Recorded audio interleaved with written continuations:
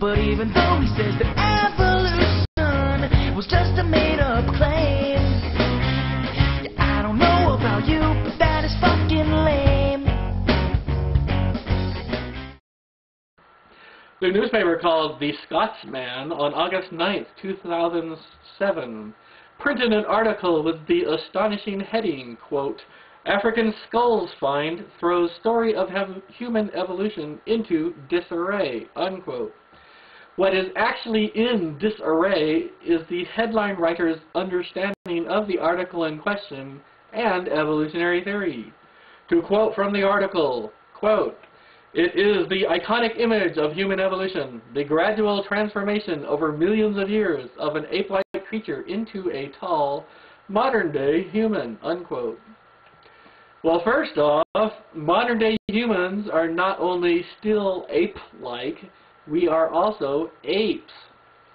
I must also probably note that we humans did not evolve from apes nor monkeys. All of us are apes, including gorillas and orangutans, and we all had a common ancestor.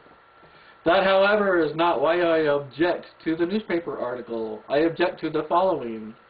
Quote, "But the startling discovery of 2 fossils in Africa has cast serious doubt on this traditional picture, as they prove an earlier form of human called Homo habilis did not evolve into Homo erectus, as previously believed.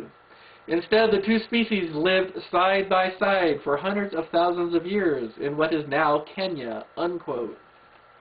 The rest of the article was accurate as far as I can tell, and well written. What I object to is the belief on the part of the article's author, or the newspaper's editor, that Homo habilis cannot be an ancestor of Homo erectus merely because they both existed at the same time. Here's what the reporter appears to believe evolutionary theory states. The species Homo habilis evolved into the species Homo erectus, which then evolved into Homo sapiens. This makes evolution a ladder or a chain, which is not how evolution actually works. This false chain concept of evolution implies that the preceding species would cease to exist because it will have evolved into a succeeding species. That ain't how evolution works, and that is not what the latest fossil finds tell us.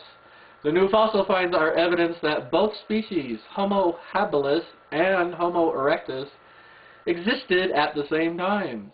What the newspaper left out is that Homo habilis fossils have been found that predate Homo erectus.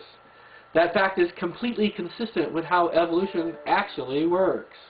In Allopatric Speciation, a daughter population splits off from the parent population and becomes geographically isolated. One of the populations then diverges due to mutation and natural selection. That population can be the parent or the daughter. The 2 populations eventually become reproductively isolated. They can no longer mate and produce fertile children. That means they are now different species. Both species can continue to exist, either still geographically isolated or in the same area when the barrier separating them is removed. In our case, the evidence suggests humans evolved from Homo erectus, while the species Homo habilis went extinct. If and when there is no selective pressure to make a parent species go extinct, the parent species is fully capable of persisting in time, alongside its descendant species.